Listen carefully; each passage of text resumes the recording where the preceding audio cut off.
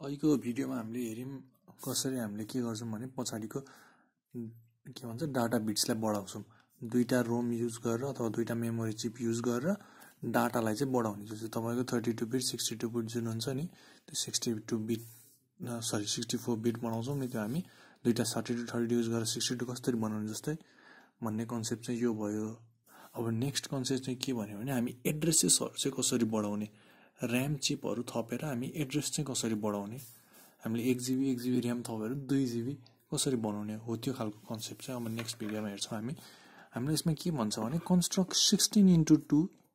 RAM 16x2 भनेपछि 2 भनेको के भयो भने डाटा बिट्स भयो अथवा डाटा लाइन्स भयो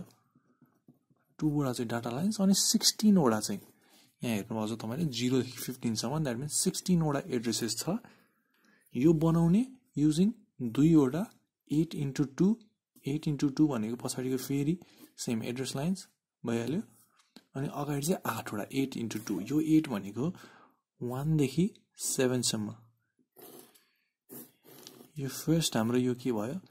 यो 8x2 भयो अनि अर्को 8x2 अब 16x2 बनाउनु छ नि कता प्लेस गर्नु पर्ने यता प्लेस गरेर त हुन्न where we have to places यता तलपट्टि अब अघिको र यसमा के फरक हुन्छ भने हेर्नु त हामीले 8x2 मा कतिवटा एड्रेस लाइन्स चाहिन्छ हामीलाई 1 2 3 वटा चाहिन्छ है यो 8x2 मा पनि कतिवटा एड्रेस लाइन चाहिन्छ हामीलाई 3 वटा चाहिन्छ बट देन ओभरअल 16x2 मा चाहिँ हामीलाई कतिवटा चाहिन्छ 4 वटा चाहिन्छ किनकि 16 भनेको कति हो 2 को पावर 4 सो हामीलाई यहाँ चाहिँ 4 वटा चाहिन्छ हो यो अर्गनाइजेसन चाहिँ कसरी गर्ने त यो अर्गनाइजेसन कसरी गर्ने भन्दाखेरि what you do is first मा चाहिँ के गर्ने भने दुईटा 8x2 भनेको छ सो दुईटा 8x2 रोम बनाउने यो एउटा 8x2 भयो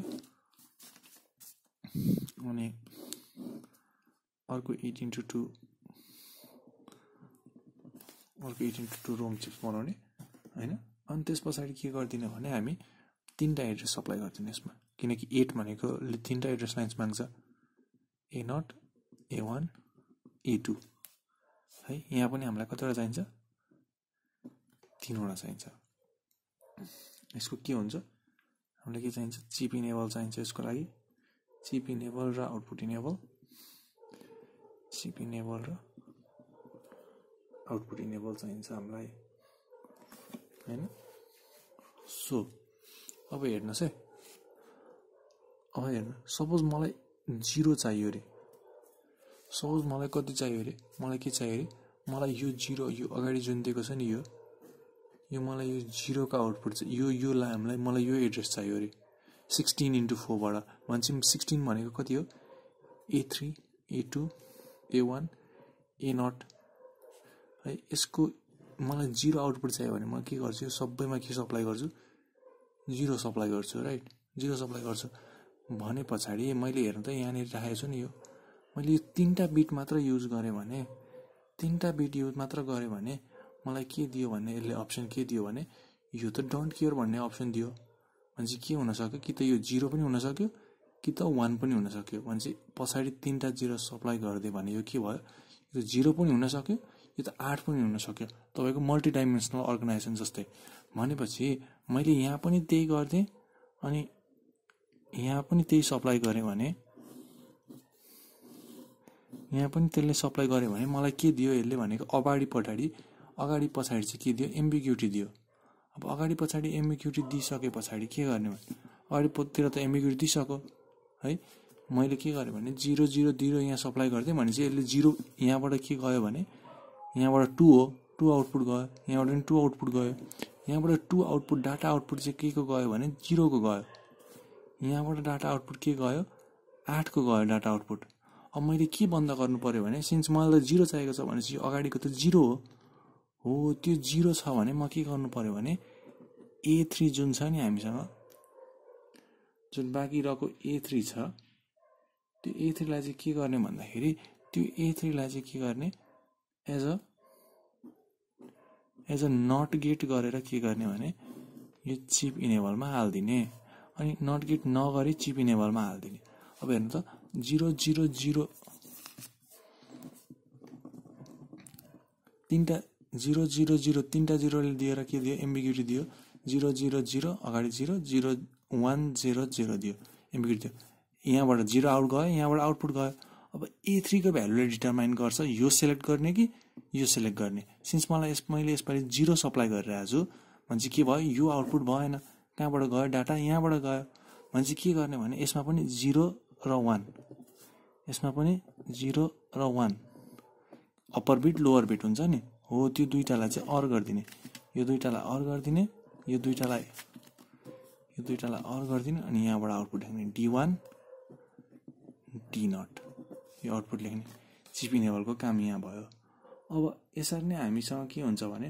आउटपुट इनेबल यो दुईटैको आउटपुट इनेबल चाहिँ के हुन्छ जहिले सेम हुन्छ यो आउटपुट इनेबल यो दुईटैमा सेम लाग्छ हामीसँग भएन यसरी चाहिँ तपाईले गर्नुपर्ने भयो है के छ भने बेसिक कन्सेप्ट के भने हामीले लिनियरली अर्गनाइज गर्ने हो कि लिनियर अर्गनाइज गरेपछि मैले यो एसएस गर्नु 3 बिट मात्र युज गरे भने मैले यो एसएस गर्नु पछाडीको 3टा बिटले लो एमएसपी को 3टा बिटले यो एसएस गर्नु 8 एसएस गर्नु सेम हो किनकि 8 भनेको 100 हो अनि हाम्रो 8 भनेको 800 हो अनि 0 भनेको 000 त्यसैले तपाई एक स्टेप बढ्दै जानु भने सपोज अब त्यसरी एक स्टेप बढ्नु भयो भने के हुन्छ भने म यतापटि 0 कलम लेख्छु यतापटि 8 को लेख्छु ल मैले यसलाई 1 2 मान्छे यहाँ 0 र 8 एउटै हो अगाडि मैले पछाडीको 3टा बिट मात्र हेर्ने भने पछाडीको 3टा बिट मात्र हेर्ने हो 1 र 9 एउटै हो पछाडीको 3टा बिट हेर्ने भने 2 र मान्छे यो चाहिँ किनेर चाहिँ के छ भने पछाडीको 3टा बिट मात्र हेर्छु भने आइडेन्टिकल छ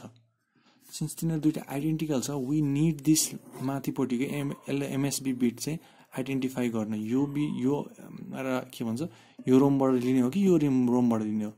हो त्यो रोमलाई चाहिँ एउटामा चाहिँ नट गरेर सप्लाई गर्छौं अनि अर्कोमा चाहिँ त्यतिकै सप्लाई गर्छौं सिन्स भनेपछि कि त यो अब त्यो नट गरेर सप्लाई गरेपछि कि त यो एकचोटीमा सिलेक्ट हुने भयो कि त यो सिलेक्ट हुने भयो त्यही भएर हामीले के गर्यौं यिनीहरुको अरिङ गर्यौं